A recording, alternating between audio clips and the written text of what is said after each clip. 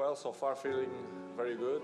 I'm so proud to make this big decision in my life in football. As you mentioned before, in Europe, my work it's done. I won everything. I play in the most important clubs in Europe, and for me now it's a new challenge, as you mentioned, in Asia. I'm glad for that. Al Nassr give me this opportunity to show and develop not only for the football but also for the generation, the young generation, the women's generation as well, for the young boys. And for me it's a challenge, but in the same way I feel very happy and very proud.